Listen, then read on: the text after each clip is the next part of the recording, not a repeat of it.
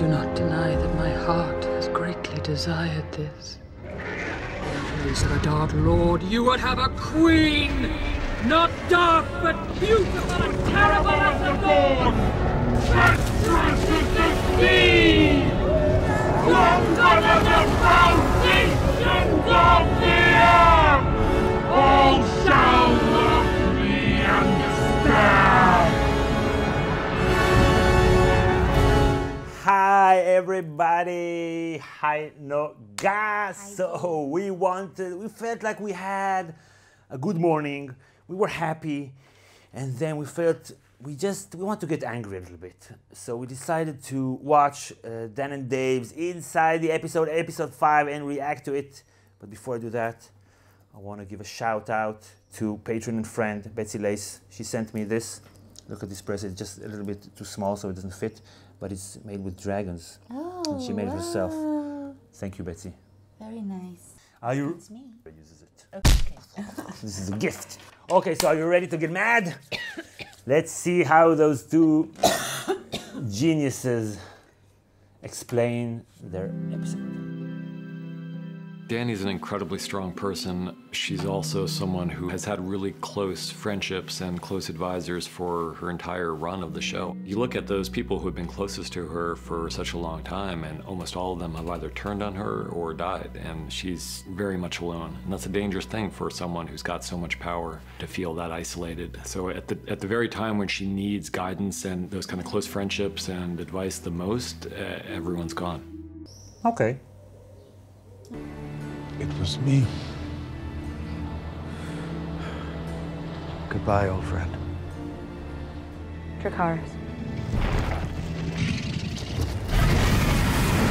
The boom call it confirmed. I said that Varys will burn. We both said that, but then I said that there will be kind of an opposite thing of what happened in the trial, where Varys testified against Tyrion, and now Tyrion will testify against Varys. Boom called it confirmed. And the Varys will understand. And the amount of guilt that he feels over being the cause for his best friend's imminent death, it's hard to really get your head around. Aren't you supposed to get your head around it if you write the story? Yeah. I'm not even mad, I'm just sad. Yeah. I don't have love here. I only have fear. Jon Snow is someone that she's fallen in love with, and as far as she's concerned, by this point, Jon has betrayed her by telling people about his true identity, and also the fact that he's unable to return her affections at this point. Why is he unable to return her Yeah, affections? they didn't explain it. Like, we don't know. I mean, we don't know why. I mean, there are so many different reasons why he could lose his affection towards her right now, because she's his aunt. That's for. Yeah, it was. Because. But they didn't talk about that once. We don't know. I mean, it's. Maybe they'll explain. Okay, maybe. I think they probably won't. I think that when she says, "Let it be fear," she's resigning herself to the fact that she may have to get things done in a way that isn't pleasant. He says, "I think." Yeah, it's very, you know, the characters, you know, they act on their own. We have no control over it. They just write themselves down. We're just, you know, we're channeling them from like this, you know, fantasy land. And it was very, very clear that when she said, "Let it be fear," she was planning the next day to destroy the city. So it wasn't, so it's like, I think, on the one hand, you should know, not think. How can you write a character and not know what you're writing? And on the other hand, it's like very clear that this is what it is, and you shouldn't say, "I think." She chose violence. A Targaryen choosing violence is a pretty terrifying thing. If Cersei hadn't betrayed her, if Cersei hadn't executed Missandei, told her the truth. Missandei? Oh my goodness, this is the most annoying thing. So what the fuck is Missandei? Aren't you watching how your characters pronounce that name? Nobody said Missandei. I never heard it in my life. Missandei. It's like the zombie giant. Zombie giant. Yeah. That they, you know, they pull up the cardboard. Missandei. What? No.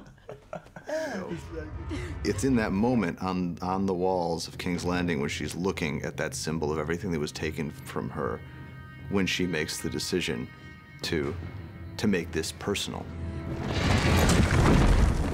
We said a lot of shit about, not you maybe, about Emilia Clarke. I thought that was good.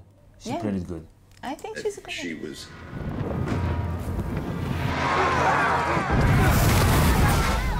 Yeah, but she didn't go and destroy the Red Keep.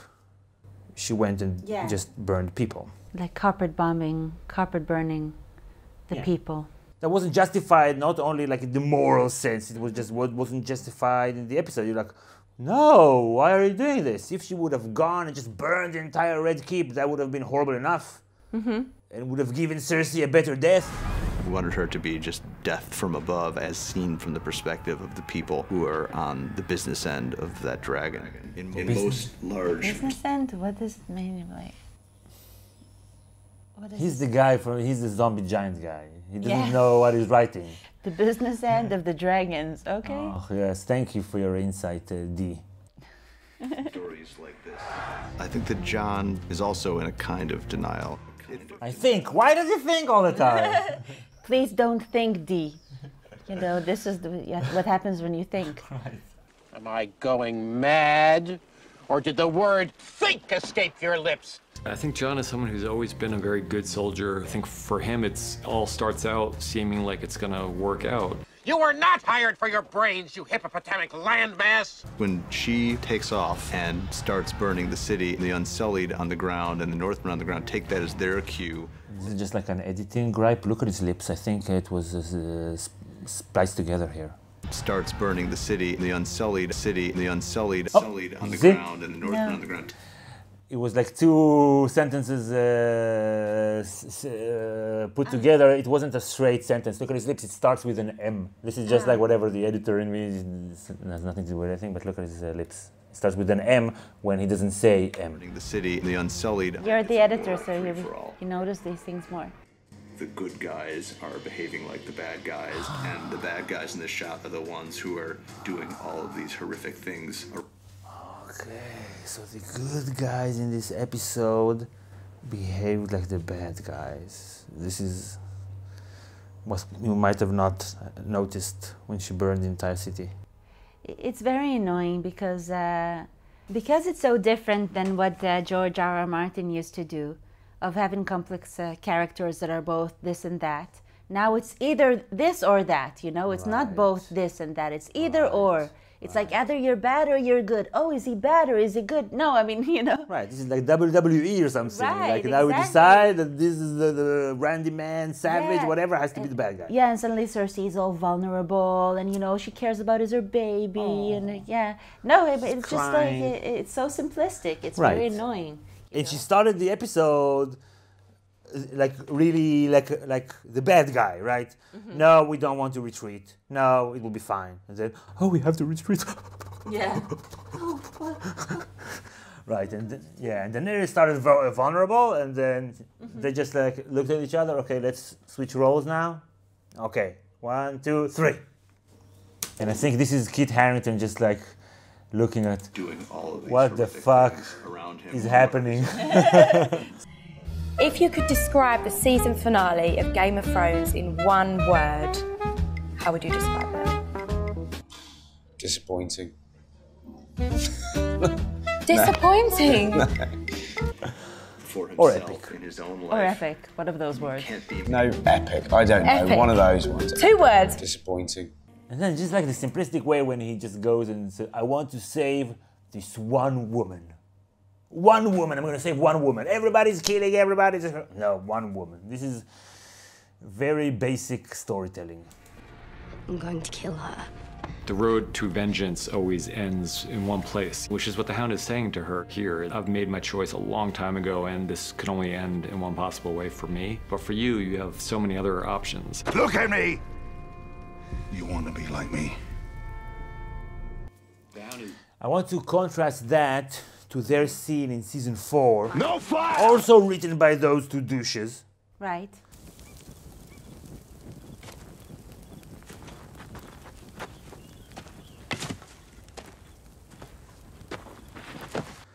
When he's telling her what happened to him with his brother. Shut up about it.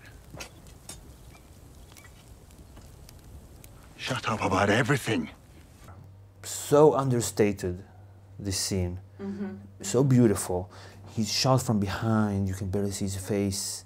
When she offers to clean up the wound, he just like nodded. Let me wash it out and help you sew it up at least.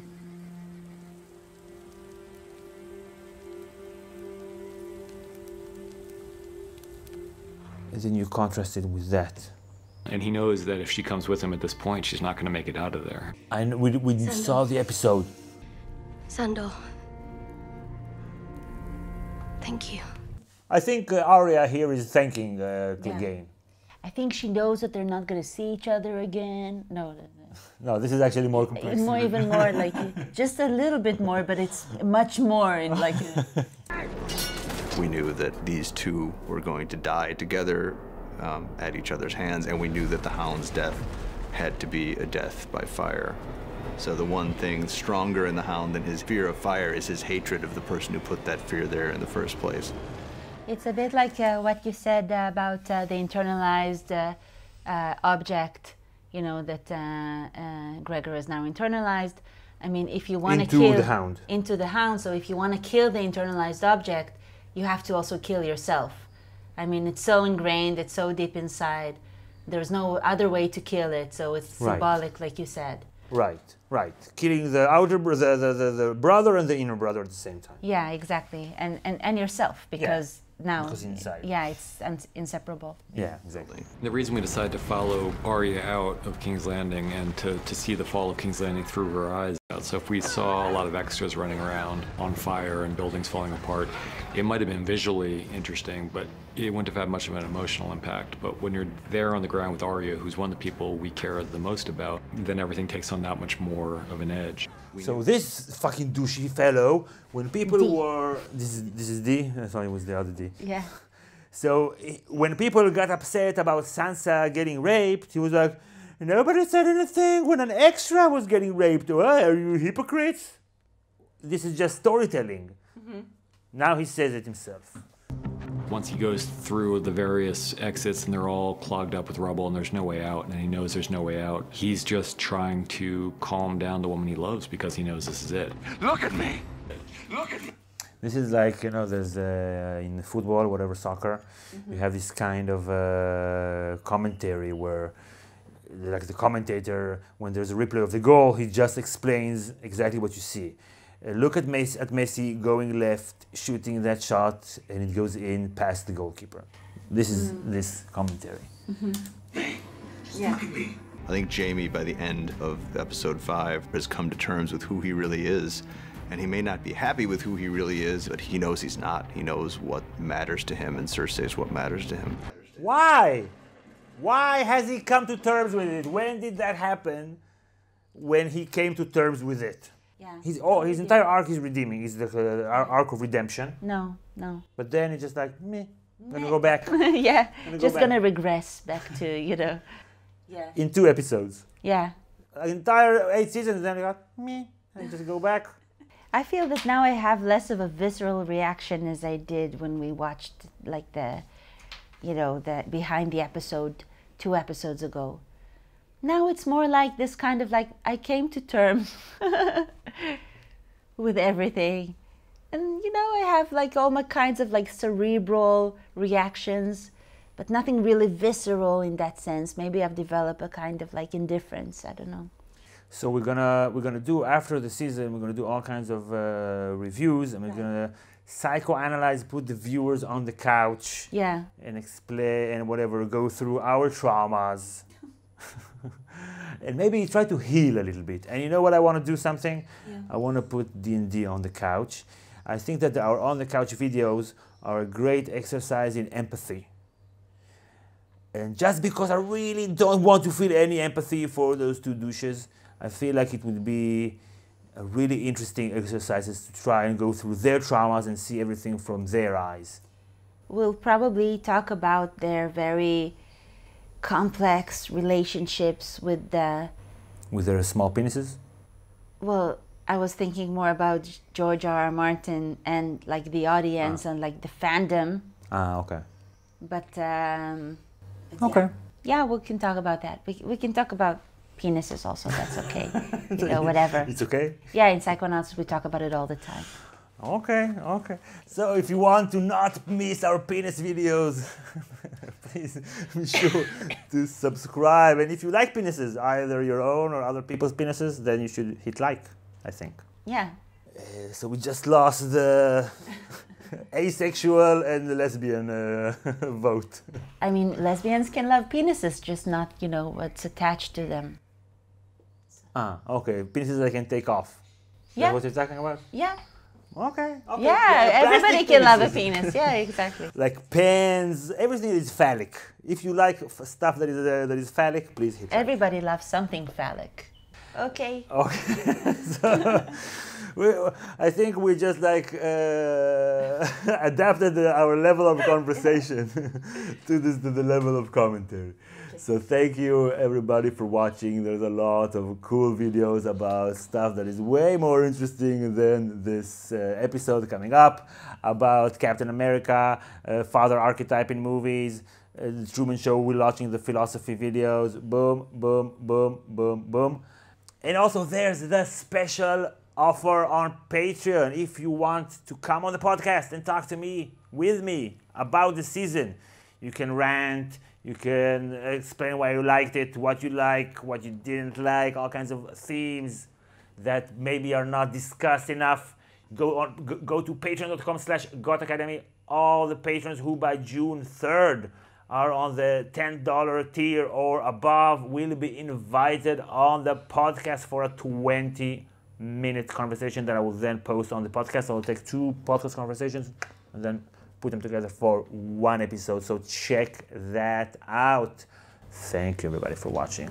See you all next time. Bye. Bye. I don't know if you've heard about the book The Thrones Effect, How Game of Thrones Conquered Pop Culture. This is a vast collaboration with several other YouTubers to look at the Game of Thrones phenomenon from all kinds of different angles to get a better sense of how it has become this cultural titan and how it has impacted our culture. We take a look from a political point of view, a historical point of view, psychoanalytical point of view. We take a look at Martin's inspirations, at the independent media that has grown organically from YouTubers and from the audience. We pick apart the different arcs, the way that the story deals with magic, the different ways that you can read and watch the same story. All of this in one book. Once you read the whole thing, you get an all-encompassing look about the story to better appreciate it, to lengthen the Game of Thrones experience as the show is winding down. And the link is in the description. You can get it on ebook, you can get it as an audiobook, boom, and you can get it as a print book. It is already a #1 bestseller in Amazon in several categories. It's a great read. I also edited this book, so I read all the chapters beforehand, and they are fun to read. They're also funny, insightful. You're gonna have a great time reading the whole thing. Hopefully you like my chapter 2 about the historical and political side, and the chapter that I collaborated with Noga on the psychoanalytical side. So check out the links in the description. Get your The Thrones Effect book today.